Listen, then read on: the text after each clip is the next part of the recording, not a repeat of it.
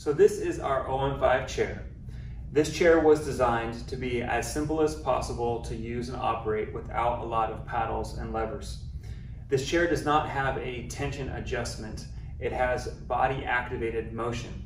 Now if I sit in this chair and you watch me recline, you can see that I can easily recline and I can easily stay upright.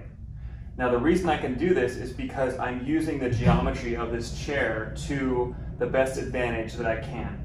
Now, I'm going to try and explain to you how to properly use the geometry of this chair so you can get the same benefit and same advantage.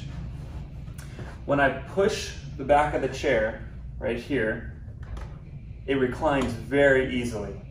But notice I'm pushing at the top of the chair. Okay? If I push here, I can't get it to recline, right? Everything is just pushing away. When I push here again, very easy. So think about that when you sit in the chair.